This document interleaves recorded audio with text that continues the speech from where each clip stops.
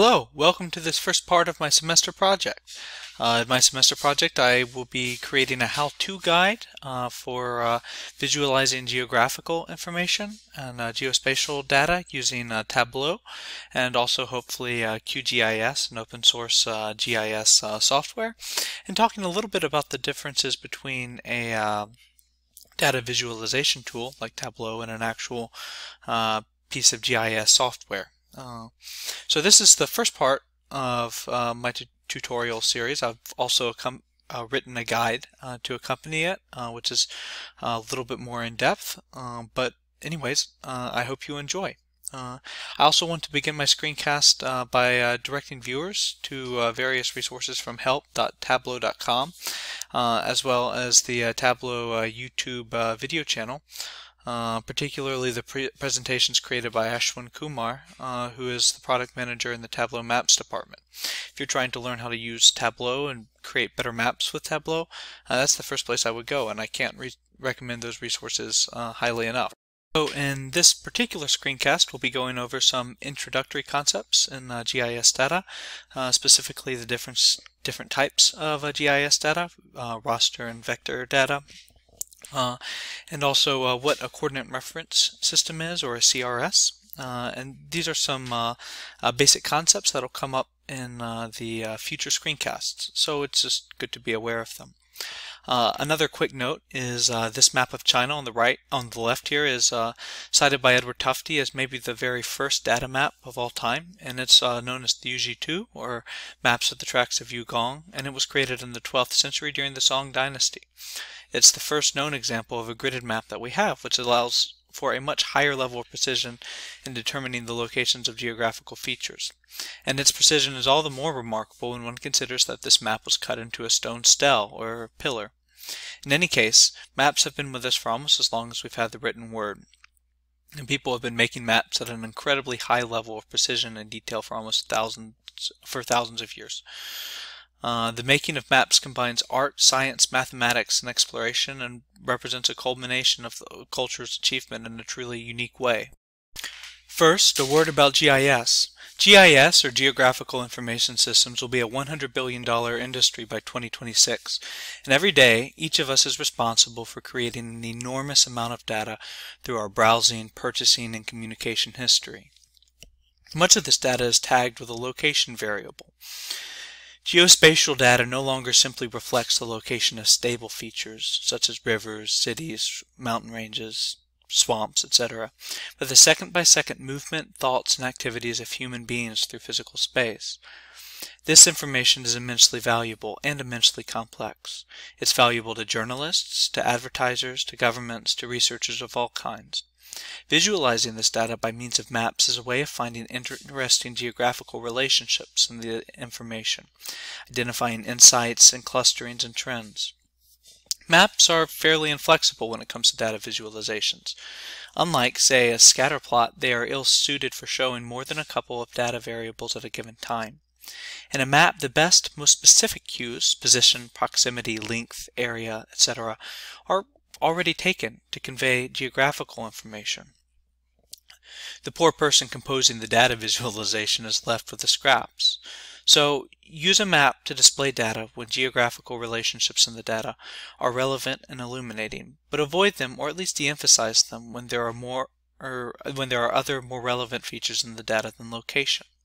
As Tufte notes, showing data for spatially located nouns is a difficult problem. Already both dimensions of paper are used for the underlying map. Then two-dimensional circles represent a one-dimensional number. In the example here on this slide, I've used the Superstore data from Tableau just to show an example of data that's probably best conveyed in some other method than a map. If you see on the left, we have a map showing with little circles that show the profit in each state. Each of those circles is sized according to the profit variable. But if you try to imagine comparing the size of different circles and maybe ordering them by which states are the most profitable to which states are the least profitable, it would be a nightmare. You would have to do all kinds of calculations about the relative area of circles, and sometimes comparing an area variable across a map can be difficult. It's hard, for instance, from this visualization. We can see that California and New York are two of the more profitable states, but it's hard to tell just by eyeballing it which state between California and New York is more profitable. And it gets even harder as the circles get smaller.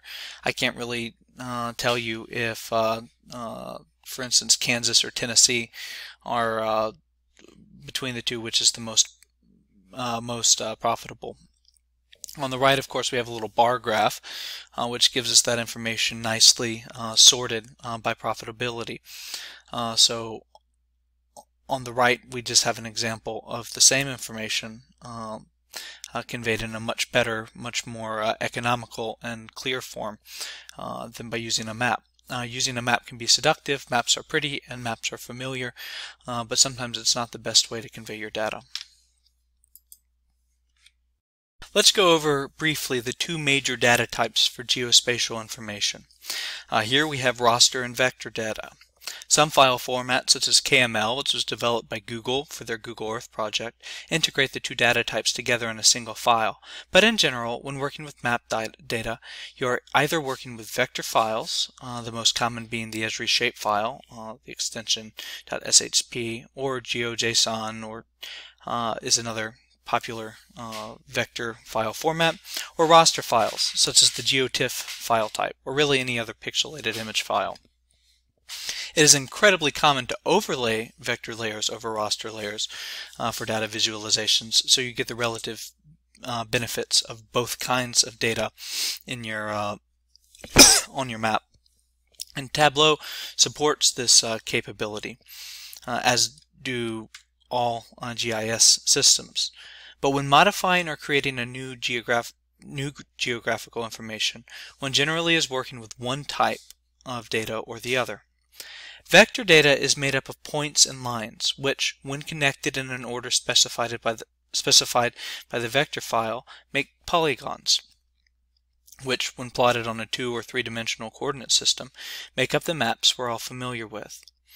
The most common vector data file type is the Esri shapefile .shp, which at a bare minimum must be accompanied by an index.shx file and attributes.dbf file to open in Tableau. The shapefiles contain the information about the relative location of the points and the order in which they should be connected, and the other file types contain attributes and additional information useful for projecting these shapefiles on a map. Vector files are familiar and easily interpreted, easily modified, although not in Tableau. They represent sharp delineations between features, such as borders, rivers, mountain ranges, etc., whether physical or political, with a great deal of clarity. The downside, of course, is that sometimes these sharp distinctions can distort or at least present a simplistic view of the data. Another advantage to working with vector data is that it is very easy to assign attributes to points, lines, shapes in vector data. You can name, for instance, a shape, call it the state of Missouri. In this example, you can name a point based on the city. You can assign those shapes and points attributes, such as population or really anything you can think of. It's very easy to associate information, whether that come in the form of a string, like a city name, or a quantity, such as a population figure, with a particular feature of your map. Raster data, on the other hand, is any kind of gridded or pixelated data. Anyone who has ever opened a JPEG or a TIFF file is familiar with raster data. Satellite images and other orthophotos, such as images taken by a drone or by airplane, are the most common type of raster map files we encounter today.